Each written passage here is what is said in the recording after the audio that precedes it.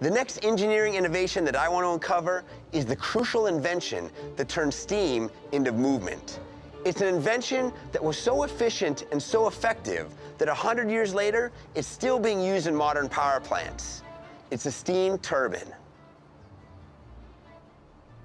Buck had 6 of them, and they're huge.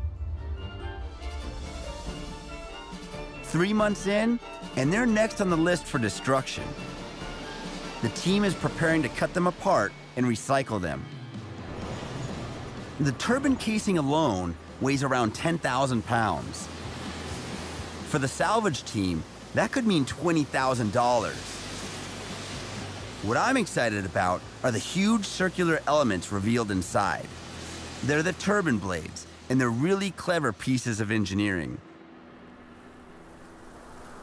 A turbine works on an ancient principle that by moving one large wheel connected to the other small wheels, you can convert thermal energy into a mechanical energy, using moving water or air to turn a wheel.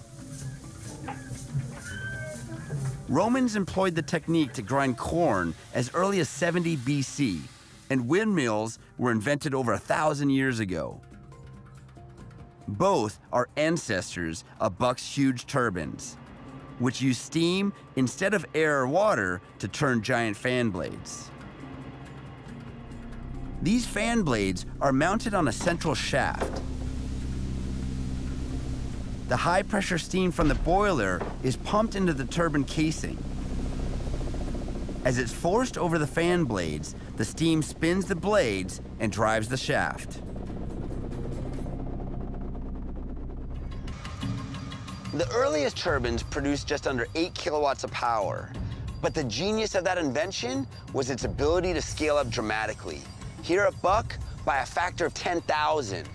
Those turbines produce 80,000 kilowatts of power each.